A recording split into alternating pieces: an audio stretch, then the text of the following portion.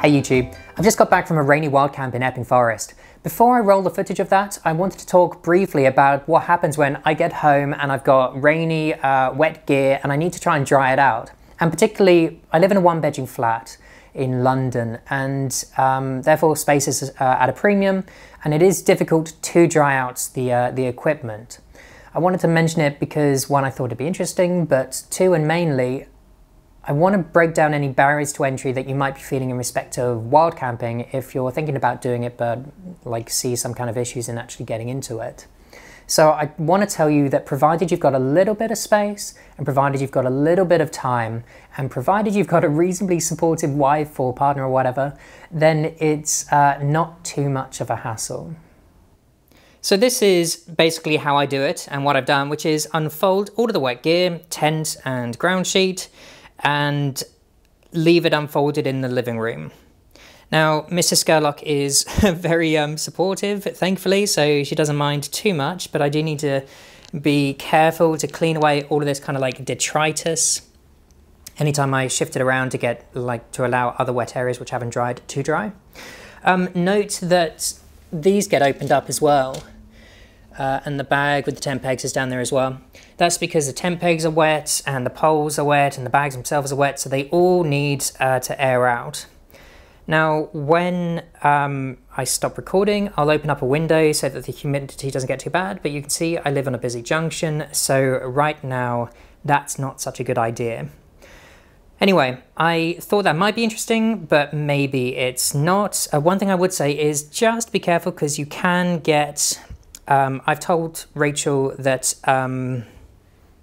this doesn't happen, but it can happen, so surprise Rachel if you're watching, and I know you do watch, so surprise.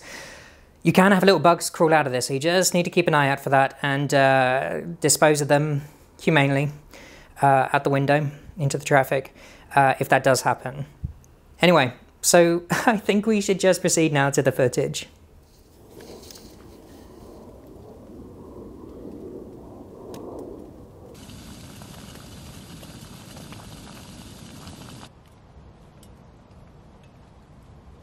For breakfast, I have these overnight oats. It's a mix of oats and brown sugar and cinnamon this time. And I pack it in dry and add water before I go to sleep. And then overnight the oats hydrate and just becomes really tasty in the morning. But it's very easy, very tasty, but also very filling. Highly recommend it. This is outside of the tent. And through there, I don't know if you can see, but it's actually a lot more open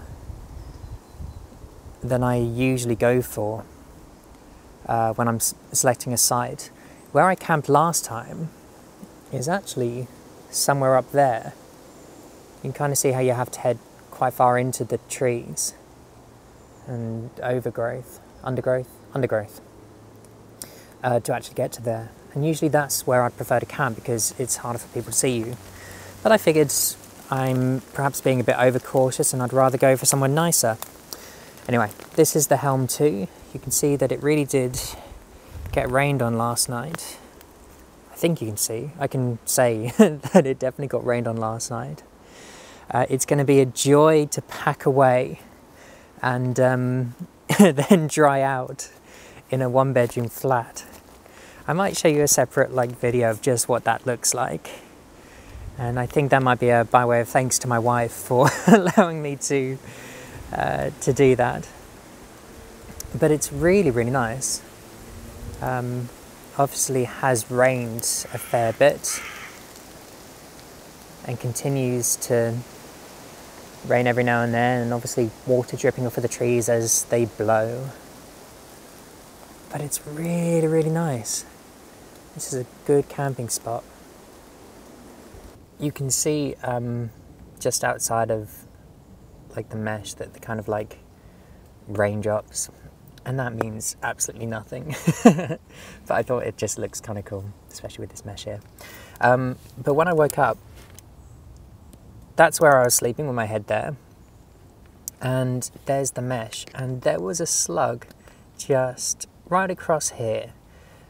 Me looking up at the slug, looking down at me. I wish I'd got it on video, but I didn't. But it was just a matter of just like tapping this and he tumbled down and somewhere down there, I'm sure. But yeah, thought that was funny. So part of the point of this trip was that I wanted to go camping when I could be guaranteed that it was going to rain, and possibly rain quite a bit. Partly because I thought it would be fun, but also because I wanted to test the Helm 2 just for giggles. Like, that's literally it. I just thought it would be nice to go camping in the rain. And yeah, it was really, really nice, really pleasant evening, all the way up to about midnight, maybe a little bit afterwards, when it first started raining. And thereafter it was non-stop all through the night. And probably towards the early hours of the morning, it was really heavy. No wind or like not stormy conditions, but just really strong rain. You can hear a little bit of it now. It could just be a splatter off the trees as the wind blows. But yeah, I really enjoyed it. It was just kind of fun being ensconced in a tent, hearing the elements outside, but feeling kind of like secure in the tent, in the sleeping bag. I finally purchased a pillow, which I'm so pleased with. It's made all the difference, as opposed to like screwing up a puffy jacket into a Sainsbury's reusable bag and using that. That's not a good idea. I do not recommend it. So I've had breakfast. I've enjoyed the rain. I'm going to pack things up now and just mosey on around in the woods. It's kind of cool.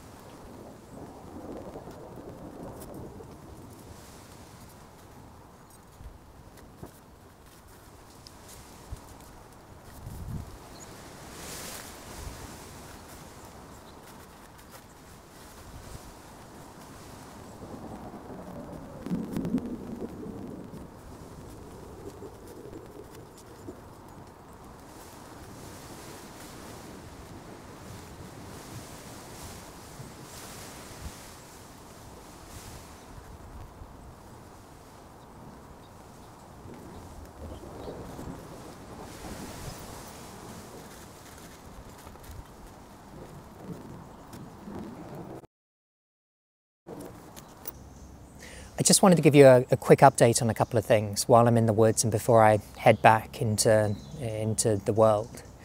The first is following my last video at the sheep farm. I've actually started a men's group through the NHS. It's called Time to Talk. It's something which is available to Greenwich and Lewisham residents. You can self-refer, but I accessed it through my GP, and I have to say that it's really, really good. I was dreading it when I first started it, or was about to start it, and when it was first suggested to me.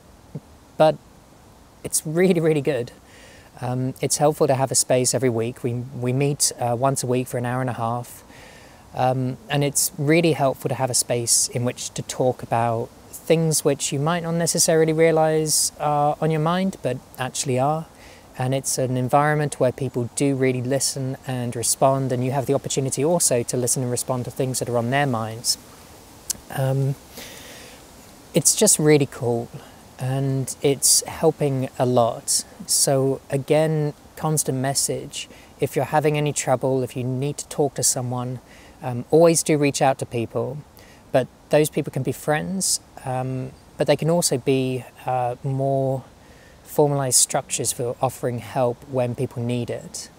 And if it's daunting, the idea of going into a men's group, as it was for me, I can say that from my experience, it was a very easy thing to get going with, and it's been extremely helpful and a really positive experience. So yeah, that's one of the things. The other is that you may have seen from one of my previous videos that I was clambering around on a tank whilst at the same time giving a video question to Haze Outdoors. And I'm really, really pleased to say that Haze actually featured the question, or at least addressed the question, on one of his videos. You may have seen it, you may not have seen it, but what I'll do, without trying to get too Inception, is show you a video of my video inside of a Haze video. So inside this video is going to be a video of inside this video is going to be a video done by Haze, which included my previous video. However it works out. In any event, I'm really, really pleased to have got onto Haze's channel. I don't know why it's such a milestone for me, except that Haze was one of the huge influences for me in terms of just getting out and getting camping, and that connection between camping and mental health and having good quality mental health, or at least maintaining your mental health. A lot of words to say, not a lot, but the point is that I got featured. I'm really pleased with it. The answer wasn't quite what I was expecting, but at the same time is entirely consistent with Haze, I would say. And so I've got to say thanks so much to Haze for answering the question, and Joey D, and to suggest to you that you go check out the video, and I'll put a link in the description below. So thanks so much for watching. Thanks so much for anyone who takes the time to comment below. Really appreciate every single one of them, and I try to respond. In fact, I do respond to every single one of them because A, there aren't that many, and B, when I put out a video, I obsessively check to see view counts and comments because it's just exciting. I like lockpicking, I like camping, but what I also really like is YouTube and making videos on YouTube and doing that whole kind of thing.